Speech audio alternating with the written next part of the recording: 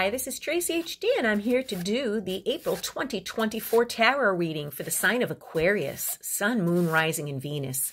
I am using the Phantom Wise Tarot. If you'd like to purchase this amazing deck, click the link in the description box down below.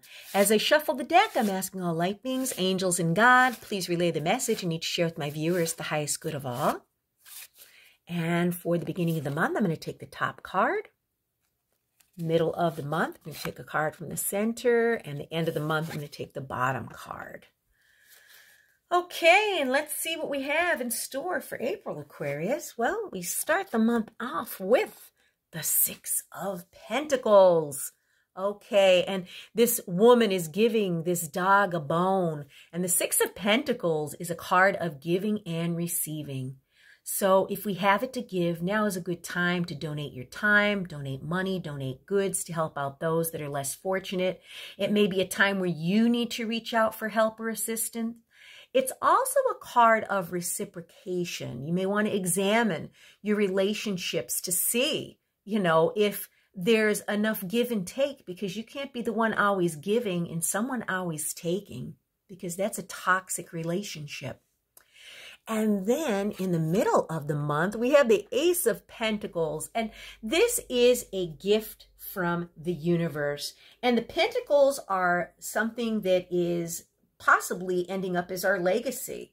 Okay, the Ace of Pentacles would be something of material gain. These are things like our health, our wealth, our finances, things we work very hard for to attain.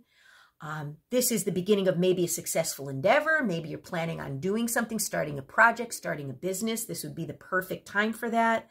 This could also mean like maybe an important document or letter is going to arrive.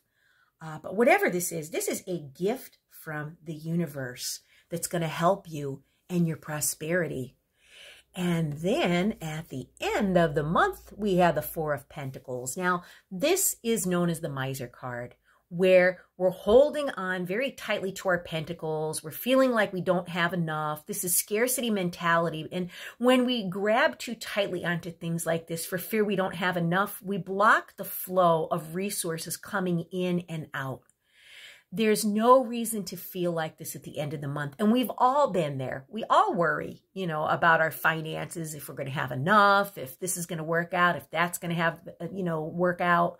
So, no judgment here, but you want to loosen your grip, okay, at the end of the month, because there's no need to grasp so tightly. Everything is going to be fine, okay? You do not need to be worried. You do not need to worry about scarcity. There's plenty to go around, but like I said, we all feel this way at one point or another. Wow, what an important month for you.